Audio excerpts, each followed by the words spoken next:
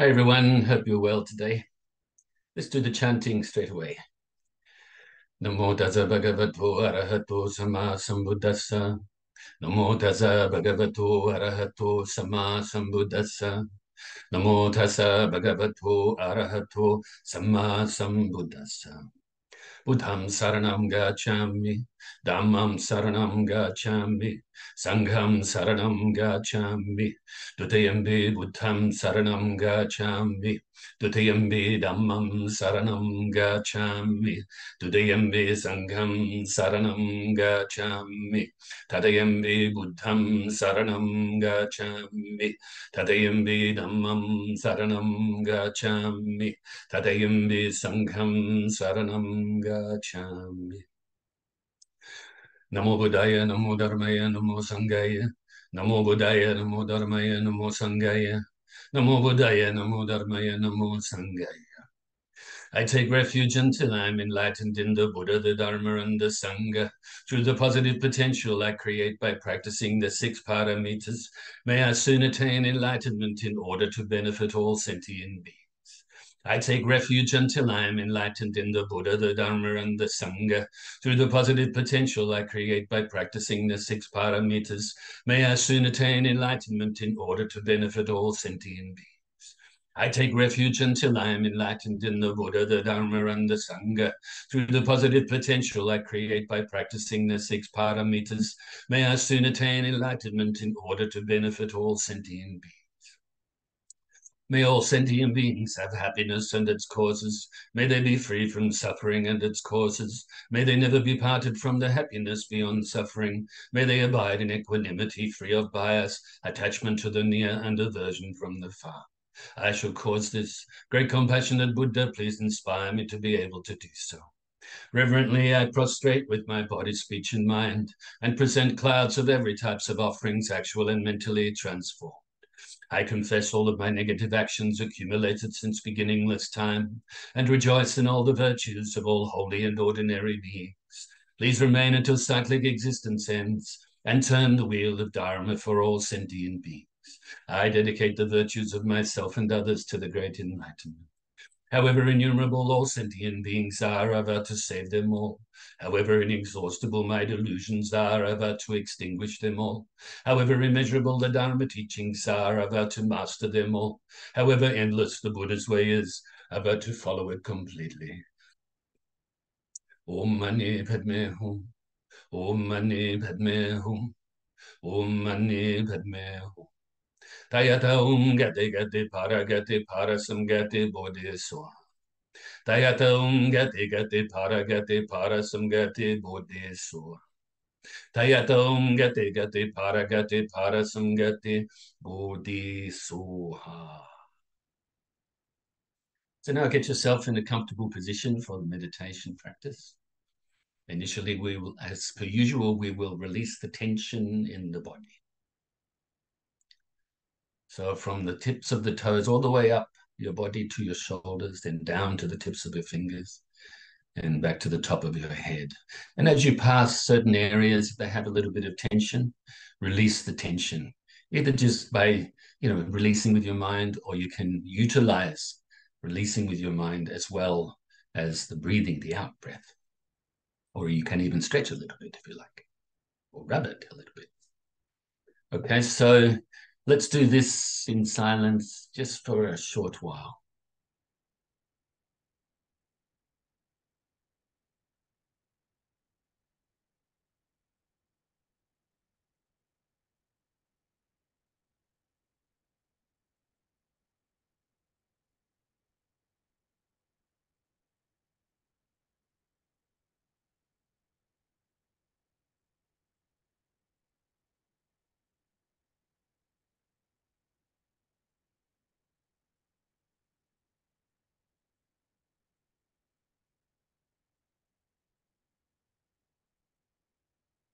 Now scan your body again to see if there's any more tension that you can release.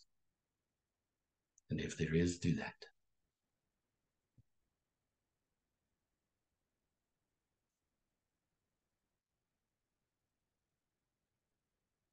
Now bring your mind to the tip of your nose And follow the feeling of the breath as you breathe in your nose, all the way into your lungs, then back out your nose again.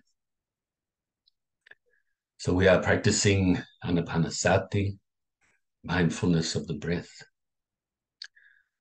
which is included in the practice of satipatthana, which means the 4 foundations of mindfulness. The form, or a physicality. The second foundation are the mental feelings or sensations. The third foundation is the mind itself. And the fourth foundation are the activities of the mind, which actually includes all thoughts, all concepts, perceptions, and includes the Dharma with a big D, capital D, which represents the truth, as well as the Buddha's teachings, which lead to the truth, and small d, which is phenomena, all things mental. Okay, so all mental activities. So as we engage in this practice of the breath meditation, we engage the 4 foundations of mindfulness.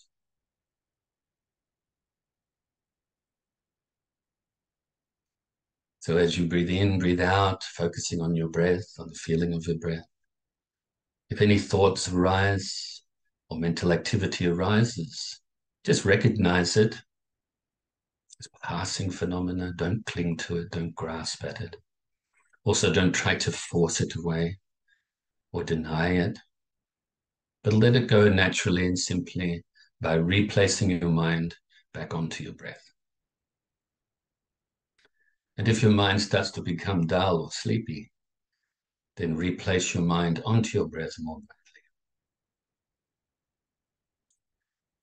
To focus on or help you focus on the breath, you can also add the extra technique of counting the breaths from 1 to 10. 1 in breath and 1 out breath is 1, and so on. But if you get distracted while counting to 10, go back to 1 at that time. Don't count past 10, because we want the breath to remain the focus, the object of the meditation. So let's practice in silence like this for a little bit.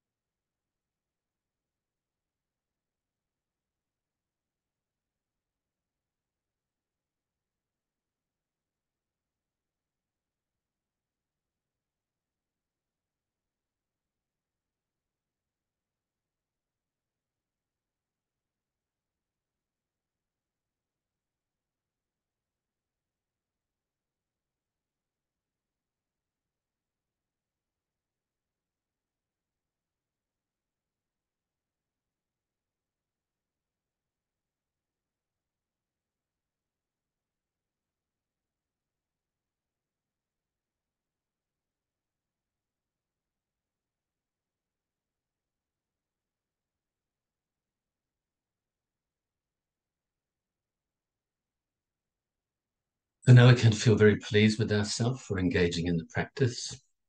And now let's switch techniques to the loving kindness meditation. Let's fill ourselves with the universal loving kindness. Fill our whole being with this feeling of friendship, acceptance, harmlessness, non-violence, of benefit, honesty, and so forth. You can utilize the visualization technique of filling yourself with the white light or white nectar.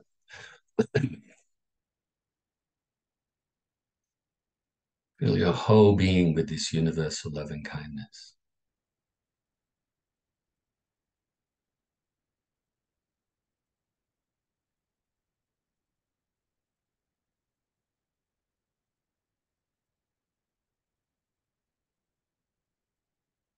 Fill yourself with so much loving kindness that it now overflows and begins to radiate outwards, initially to your loved ones, your family, your friends, and fills them with a universal loving kindness too.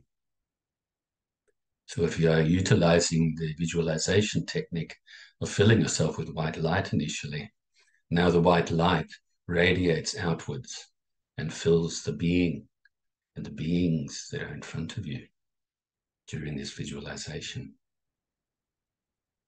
And if you can't really get clear visualization, that's fine. Just realize that these beings are there, realize that we're filled with the universal love and kindness, and realize that we are filled with the light and radiated outwards and so forth, okay?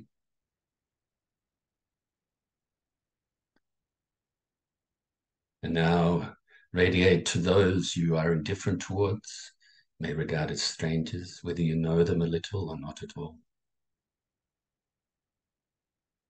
Filling them with the universal love and kindness.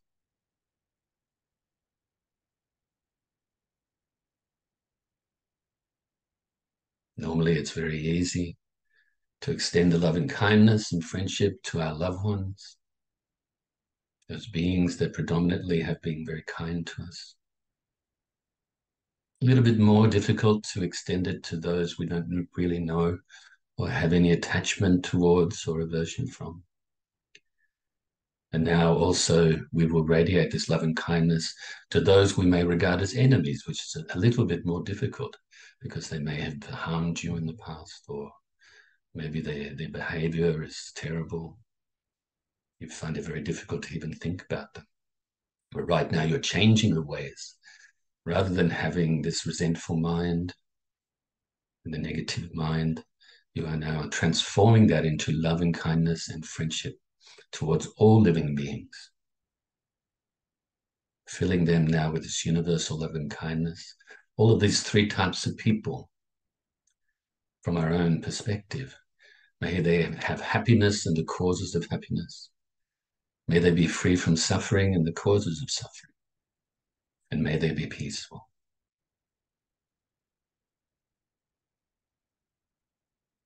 Now let's extend this loving kindness out further and further, distance-wise, and to all living beings now, not just people. Initially around your immediate area, could be around your house or property, or even if you want to go a bit further than that, your local park, the beach, or even sort of like the local area type of thing, up to you.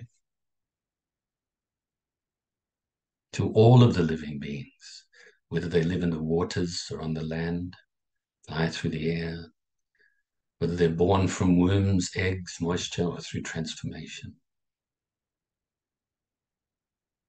All living beings, whether weak or strong, great or small, short or tall, seen or unseen, near or distant, born or to be born. May they all be happy, free from suffering, and be peaceful. Now let's extend this loving kindness out further and further again to include all of the living beings and all of the inanimate objects, as well as everything to do with nature throughout your whole state or county.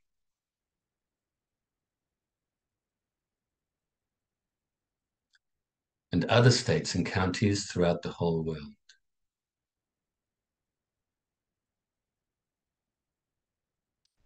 I should say your whole country, and all of the countries throughout the whole world.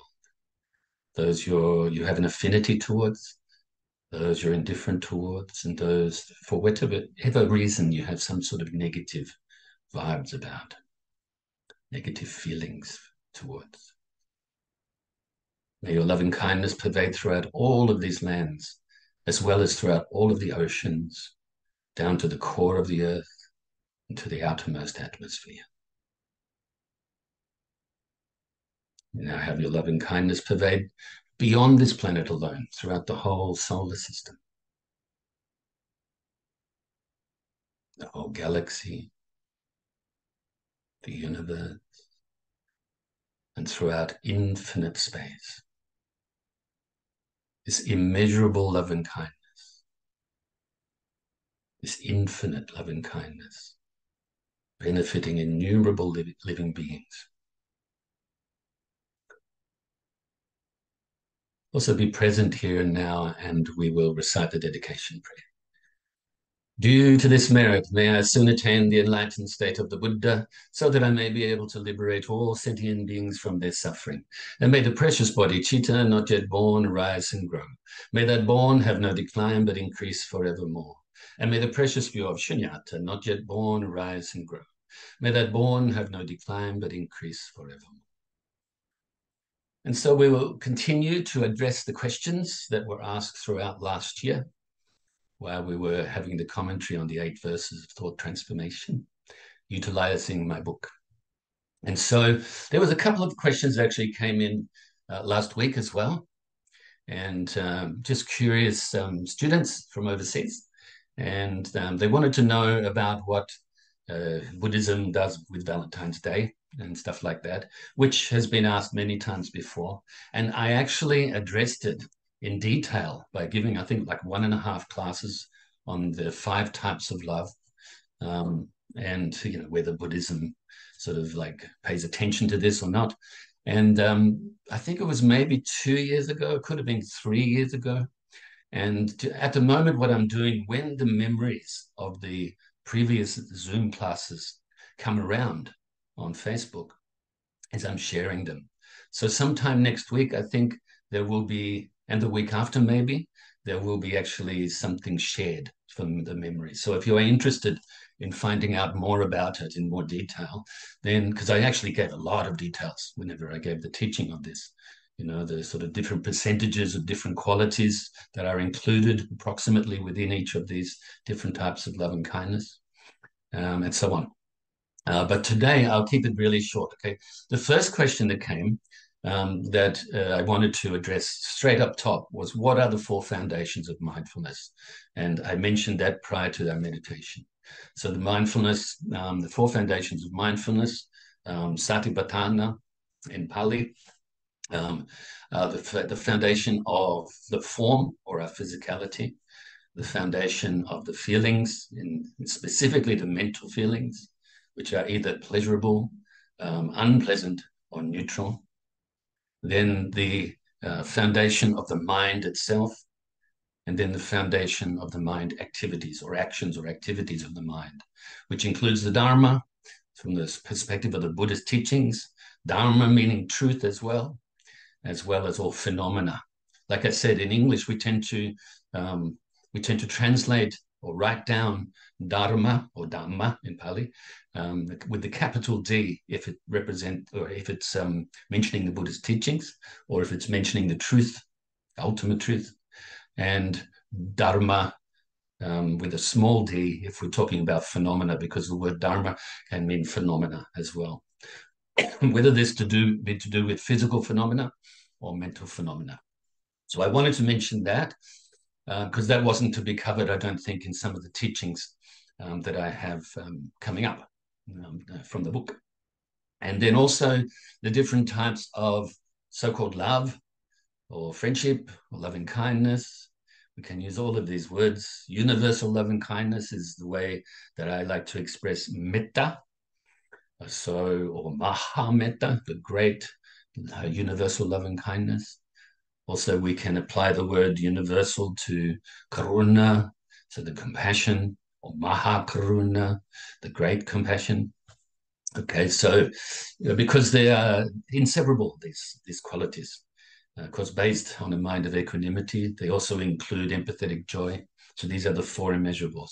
So that is the ultimate loving kindness, you could say. That is the universal one. That is the one we are aiming towards. So when we talk about metta, this is what we are talking about, developing this immeasurable loving kindness that can benefit innumerable living beings, and developing it beyond limit, okay, infinite. And so the other ones are all conditioned, okay? So metta is unconditioned when developed beyond measure, obviously. But these other ones, say at the bottom, you could say is possessive love. This is quite negative and mostly negative. You think you have a possession. Let's say you have a partner and you feel you possess this partner. Okay, so it's negative. I won't go into any more detail because, like I said, these memories keep coming up now. So for the previous, 3 years, 3.5 years actually, since we started doing these classes, or a little bit more. And so obviously possessive love, try to avoid that. Then we have romantic love, which has a certain element of really good things. It makes you feel nice and so forth. But it's still very, you could say, possessive in a certain sense. It's conditioned, okay? Then we have, by the way, if you are involved with romantic love, then really respect each other, really appreciate each other. Anyway, so then we have the parental love, which is really good. The parent, obviously cares so much for their offspring, their child, and this is really, they would even give up their own life for this child on most occasions, as mentioned as an example in the Metta Sutta.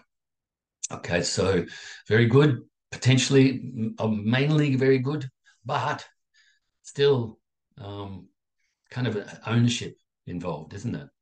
Like, for instance, if your child does well, then you are very happy for them, and then other person's child, especially maybe the child that maybe behaves badly, or their parents behave badly, maybe you don't think about them, or maybe you don't.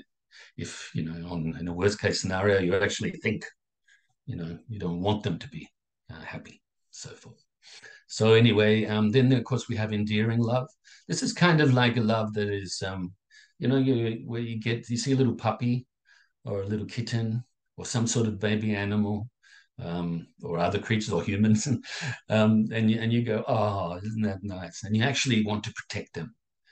So this endearing love is really similar to parental love, but it's actually maybe goes beyond that because it can include other living beings, not just your own baby or child. Okay, so that's just a little bit of a sort of a brief way of explaining the 5 different types of love. Of course, the word love, don't mistake it for lust. Okay, well, I'm using the word love here to express loving kindness and eventually universal loving kindness, which, like I said before many times, this word metta is very closely related to the word mitra, which means friend, okay, or friendly. Okay, so we'll leave that there, and now I'll get into the book. So it didn't take too long for me to explain those things, which is good. But I didn't feel that I was going to be able to get to those questions during this period, and I thought that the important time of year as well. Okay. Oh, the other thing is, do Buddhists celebrate Valentine's Day? Once again, look at that memory when I share it, but you don't have to. You can if you want. Like I said before, special days, maybe you can utilize them to improve, care for others. And if you do have a partner, for instance, show your appreciation during this time. But maybe you can just utilize days like this to do it every day. Like in Buddhism, for instance, the practice of repentance, for instance. Normally within the traditions, they do the repentance practice like twice a month or every 2 weeks. But actually, it should do it every day. In fact, we do it in the prayers, So if you do those prayers before class every day, then you're actually doing repentance practice every day. And if you couple that then, of course, with the positive regret, the strong resolve not to engage in negativities again, towards a virtuous object like the Buddha, and engage in the practice wholeheartedly and accurately, then actually you are really practicing the repentance very, very well. Okay. That's just a little thing I wanted to mention. Okay, my glasses. So number 33 out of 50 says, and I didn't go into this one last week because of it being very in-depth. It's not hugely long, you know, there's like 3 medium-sized paragraphs and 1 big paragraph in the explanation. And a medium-sized paragraph is the actual quote itself. Can one moment change everything? So this is actually the initial quote. It's a question that I asked, you could say rhetorical question for you to go away and think about in a sense, because there really is no answer. You can't say yes, you can't say no, you can't say yes and no, or neither yes and no. You know, the 4 ways to check out things, okay? So can one moment change everything? This is kind of a little bit related to, or in fact, I've already got in the explanation, so I'm not going to mention it. Okay, so the answer is yes and no. Like I said before, actually, that's not even an answer either. How can you express what we call emptiness? How can you express that which is signless and wishless, you know? But for the purpose of convenience and explanation right now, we have to use this language, these words, this expression. No, because one moment is not all moments, everything. And yes, because one moment is not separate from all moments or everything. Do you get what I'm saying? Hopefully you do. But very deep teaching, okay? But I don't understand. I don't understand everything either, you know? But I'm sharing this with you. Whatever level of understanding I have, I give to you. Whatever level of understanding is yours. But you don't own anything, so it's not yours. Sounds like a riddle, but contemplate these words, okay?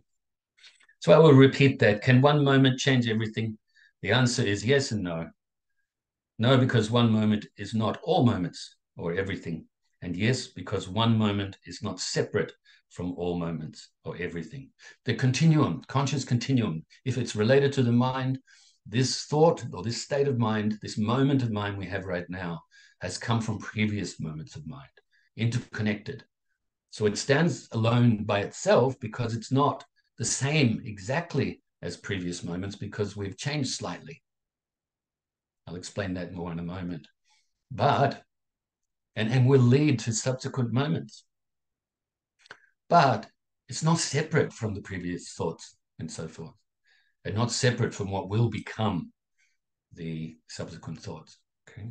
So the explanation says, we could say that all phenomena, including the concept of time, of past, present, and future, both exists and doesn't exist. It exists dependently and doesn't exist independently. It exists conditioned and doesn't exist unconditioned. Each moment is conditioned by and dependent on the preceding moment, and in turn, this moment conditions the subsequent moment. For example, if in this moment of consciousness, your mind is clouded with confusion and worry, and if it is left unchecked, then the subsequent moment of consciousness will be likewise. Conversely, if in this moment of consciousness your mind is peaceful and clear, then the subsequent moment of consciousness will be likewise. So a little footnote there at the end of this paragraph. So do your best to keep your mind peaceful and clear. So this is like a little extra teaching on top of the actual, you could say philosophical teaching in a sense, but it's not philosophical. The definitive teaching really of emptiness. This includes impermanence, obviously. Remember the 3 marks of existence are that are all things, mental and physical, all conditioned things, I should add. Impermanence, anicca or anitya.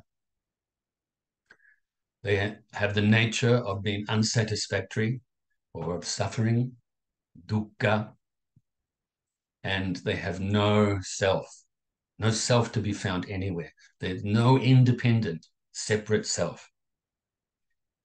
No self, anatta, or in Sanskrit, anatman. You can also add shunyata to that, which is the emptiness of self, emptiness of substantiality, emptiness of the separate or independent self. Okay, but because we add the extra teaching here, keep your mind peaceful and clear. Then the next moment will be peaceful and clear. And whatever arises then in your life, whether it's difficult or whether you really like it and you're going to get too much attachment, then in that moment, you get the opportunity with a clear, peaceful mind to realize this is impermanent and there's no self-nature. Let's say it is difficulties. Something arises, you know that, it's no self-nature here. It's just results of karma and will pass. It's conditioned. Okay, in relation, and this is what I was going to mention before, in relation to another type of phenomena, let's take, for example, water, H2O, or hydrogen and oxygen, and the right balance of water exists dependent on an even balance and mixture of hydrogen and oxygen, but does not exist when one of these parts is absent or the mixture of these parts is not balanced. Think about that. Once again, I recall a couple of times in the past during these Dharma classes online that I've said, here, I'm having a drink. It's water. Quenching my thirst. If the water didn't exist, I would still be thirsty. But it exists. It's a nice balance in there of the hydrogen and oxygen, the correct balance. But you take away any of these parts or make it imbalanced, and the water does not exist at that time. But also look at it from the point of view of water. We call it water. Or Spanish, agua. Italian, aqua. You know, other languages, obviously, other words. It's just called that. This is just imputing some sort of concept on something and a name. And so that's the kind of like imputed nature of it. And other things and all other conditioned things. The relational nature, very simply, hydrogen, oxygen, and a balance of these. The ultimate nature, pointless, even thinking about it. It's not water. It's only a sound. It's only a name. It's only a concept. Neither here nor there. Neither coming nor going. Same for the mind. Okay. Same for all phenomena. So all conditioned phenomena, including each moment, only exists dependent on causes and conditions, is subject to constant change, unsatisfactory, and empty of independent substance. So I'll leave that there so we can go on to the next one. I know this is similar to teachings I've given before, isn't it? On emptiness, during the commentary on the 6 paramitas, during the commentary on specifically the 8th verse of the 8th verse of thought transformation, and other times too. So important teachings though. But I will recite my song again, everything. Okay? Everything is like a flicker of a lamp, the life of a flower, a star at dawn, a dewdrop in the sun. Everything is like the changing of the tides, lightning in a summer cloud, a bubble in a stream, a phantom and a dream. Thus shall we think of all this fleeting world. Of course, this is inspired by the Diamond Sutra, Mahaprajna Paramita Vajradeva Sutra, or the Diamond Cutter, Perfection of Wisdom Scripture, in verse 32 of 32 verses. And the Buddha gave, how to practice. And he mentioned some of these things. I've added a few things, did change the words a little bit. I think I added the changing of the tide or the life of a flower. And the other ones are pretty much the same, except they're embellished a little bit. The same meaning, okay? So I leave that there. The next one, number 34. Clothes serve more purpose than merely decorating our body. So we're wearing clothes now, right? If we weren't, then maybe we'd get arrested online, on Zoom. But there's purpose for wearing clothes, isn't it? It's not just about decorating the body. Now, a lot of people throughout the world probably do this. They just dress to impress, to use a bit of poetry. Actually, really, to think about the clothes. Like, let's say, for instance, like I think when I was younger, and the young pretty ladies, they'd go out and see my band play, for instance, or other things, and they would middle of winter, you know, and they don't have many things on. They didn't want to bring a jacket because it's either inconvenient or it wasn't in fashion. And I'm thinking, you must be freezing, so little things like that. So to dress to impress. And of course, we all did it when we were younger. I did it. Look back now, it's very silly stuff, but it's part of what people do in life. Part of also to do with working and trying to, get the job you want. And if you work in a bank, you can't go in there in surfboard shorts and a singlet, things like that. Okay. If Dharma teachers, monks, nuns, whatever, you wear robes. Other times, maybe not, because you may be exercising in the garden or whatever, depending on the tradition, of course. We're all a little bit different sometimes. Anyway, the explanation says, the main purpose for wearing clothes is to protect our body from the elements, such as cold, heat, wind, and rain. So I'll explain that 20 seconds I'll take to explain that. That should be very obvious. When it's cold, put more clothes on. Put more clothes that are warmer. If it's hot, put clothes that maybe you can even spray with water and things like that, just to cool down a little bit. Also, our clothes can help us to be modest, humble, and respectful. That's another reason for, wearing certain clothes, just the humility, the respect that you're showing, the modesty, like that. And even help it to remind us to practice the Dharma. So there's certain things you can put on your body, such as monk or nun robes or other clothes that maybe you wear when you practice Dharma, the beads, whatever it may be, that remind you to practice the Dharma. This is possible as well, depending on your intention. So I know that we're under a minute. I think we'll just leave that one there. I was going to go into teaching on emptiness as well, but we don't need to, okay? So now I encourage you to practice well, share the Dharma well. I rejoice, as always, in your goodness, in your merits. I look forward to seeing you next week. Namo Buddhaya.